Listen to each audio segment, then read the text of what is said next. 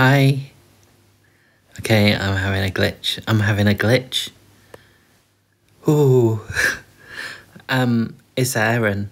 22nd of February, 2024, 8 p.m. In the UK, where I am. I just watched this really powerful live video by Mela of Higher Vibrations on YouTube. She was only on for a few minutes and I'm so glad I got it. Because she was just being real, you know, real on camera. And this is where it's at. This is what I want to say. This is what I want to say. It's okay, isn't it? For us to be feeling all this stuff. It's okay to be having a really, really hard time. It's okay to be identified with it at times, you know? What's important, I think, right now is to hold on to the faith side of things. Faith of that this is going in a positive direction, you know, for us all. That all this intensity that we're feeling, like, oh my God, my anxiety's been so strong today. So strong, and I was out in an unfamiliar place. I was travelling alone on public transport. You know, this is all outside of my comfort zone. I was walking into a room full of people I didn't know, that they had all met each other before. I did know one of them, you know, like, but I was walking into a situation I wasn't comfortable with. I was travelling, I wasn't comfortable with that. I was travelling through it. My town, which I hardly ever go in my town. It's been years since I've been in my town alone, you know? Like, and it's all changed, everything's different, all the bus stops are in different places. Some of the roads are closed, and, you know, it's just like way out of my comfort zone, and my anxiety was so high. But it was just anxiety coming in, you know, like, I can have all these reasons for the anxiety, but the anxiety is just there, and there's all these reports about solar radiation and flares and whatever else, you know, like, and then we're all going through this thing on this planet right now together where all this really heavy shit keeps going down, and all of the stuff that we're plugged into, social media and the news and whatever it might be, you know, for you or for me, like, is all doom and gloom and drama and war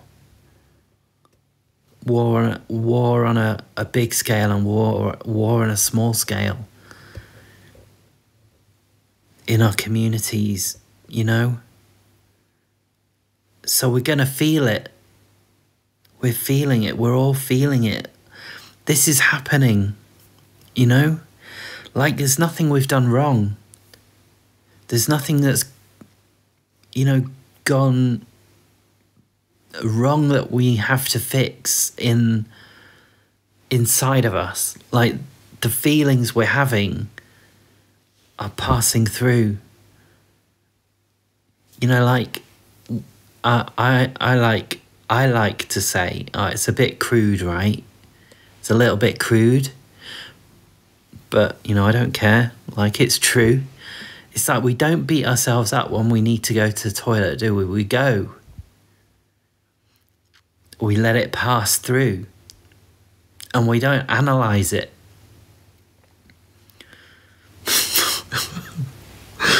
Well, we don't, do we? It passes through, and we don't need to know exactly what was going on with that. You know, we don't need to go delving into it, do we? Unless there's something... I don't know, maybe this is falling apart, right? But, like, we don't need to know. We don't need to get involved in it. It's just something we do until it's gone. And that's what this is, isn't it? And, you know, maybe our magical thinking in our spiritual community, our healing, is not necessarily us. This is us talking with a friend tonight, a lovely friend. And we've both got our things, haven't we? We all have, right? I've got my stuff that's diagnosed. You know, my disabilities, air quotes. I've got that stuff. I've got some pain in my body. I've got stuff going on. My friend's got stuff going on that's just completely changed her life in the last year or 3 years. Certainly in the last few years since I've met her. Her life's completely changed, and her ability to live her life. And, you know, we're both saying how we're so fed up of being expected to fix it through spiritual practice over and over and over again, and the pressure we put on ourselves to heal, and the pressure that we receive from the outside world to heal, whether it's through sort of spiritual community or like through the medical system, the psychiatric system, you know. Like the last time I spoke with someone in the psychiatric system, she was telling me that I wasn't doing enough. And I know I'm doing everything I can. I know I am. But to her it wasn't enough. And it's played on my mind ever since, and it's nearly a year ago now that I met this person. The way we judge each other is so strong. We don't need it. It doesn't help. But maybe there's a reason. Maybe there is a reason that we're experiencing this stuff. Maybe it's just out of our hands. Maybe healing is coming. Maybe it isn't. What we're going to do in the meantime? Are we just going to deny it? Try and paper over the cracks? Try and fix it with the latest modality we've heard about or read about? The latest miracle pill? Or are we going to learn to love ourselves through that experience? Not in spite of it, not because of it, but through it, because it's just happening. And if we've got stories about it, that's fine too. I loved what she was saying. I was so grateful to hear what she was saying. I picked up my phone at exactly the right time to go on that live, to listen.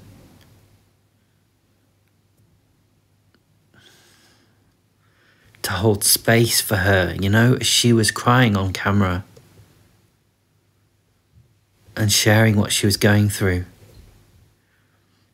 It's so powerful. That's what healing is.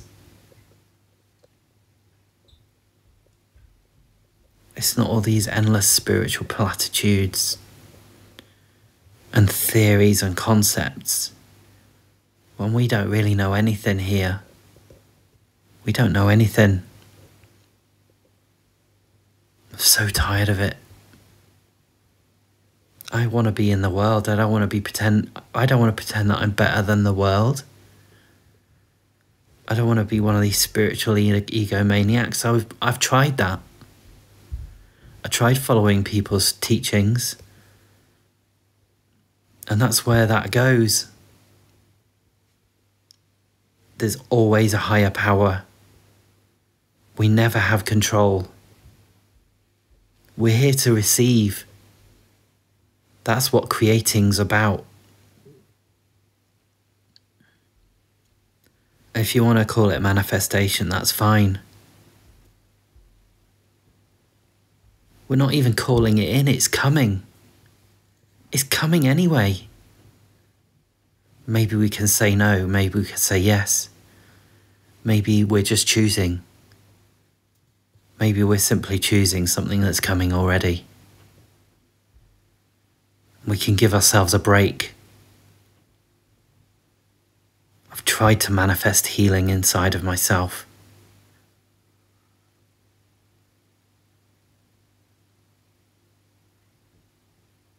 And there is healing coming, but it's not on my schedule. It's not up to me. My job is to look after myself. My job is to feel. My job is to listen to me.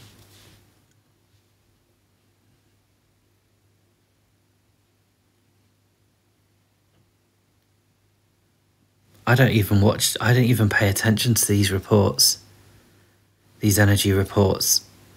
I do watch them sometimes, you know? Some of them are useful, but it doesn't help the feeling. It doesn't help us feel. Feeling is feeling. Like maybe it's helpful to know that this might be coming, it might be super intense tonight or tomorrow or this month or whatever. But it's just so much data out there. It's too much because, I mean, I've heard about flares and whatever else and astrology and all this stuff, and I've not experienced what they're saying. You know, we're all individuals. Maybe there's something coming in that isn't really my work. So I'm just bracing myself for a storm that isn't coming for me. But my storm will be on a different day. But we are all going through this together. And I think the most valuable thing we can do is just hold space. I hear you. I hear what you're saying. I feel you. I feel what you're feeling.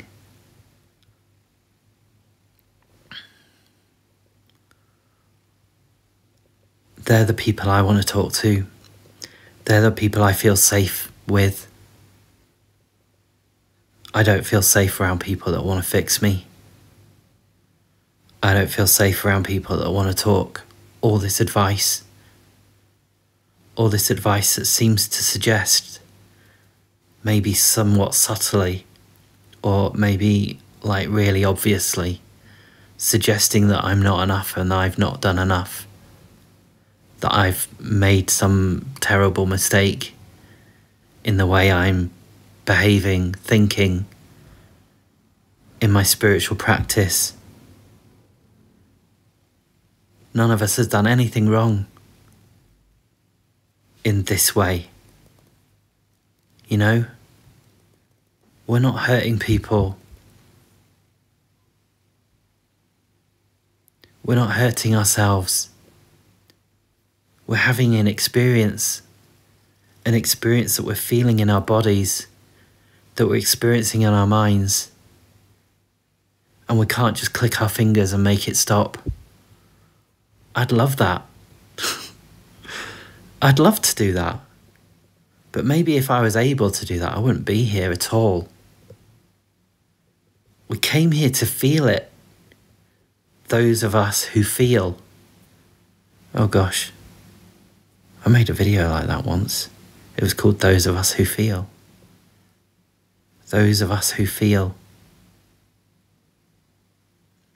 So if you're not meant to feel, if you're a person who doesn't feel in the way that we feel, that's good for you. You know, we all have different roles. I'm here to feel. I don't know why. Well, I do know why. But it doesn't matter for this video. right? I'm done. Thank you, higher vibrations. Thank you, Mela, for being real. Thank you for anyone else who's being real out there, because it's you that I want to listen to. It's you that has got my attention. Bye.